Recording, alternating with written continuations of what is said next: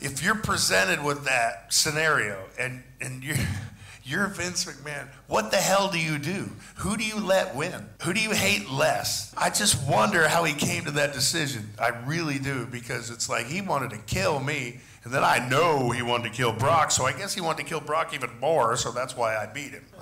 Which, thank God, because I don't think they ever would have brought me back 13 years afterwards. But it was a weird deal, man. Everybody knew I was leaving. They didn't appreciate any of the fact that, we had both worked our asses off to make it to the point where we could provide a good match. The worst part about it was right in the beginning, when I first got in the ring, I looked at Brock and I swear he wanted to kill me. I mean, he had the worst look on his face. And I was like, oh God, what's going on here?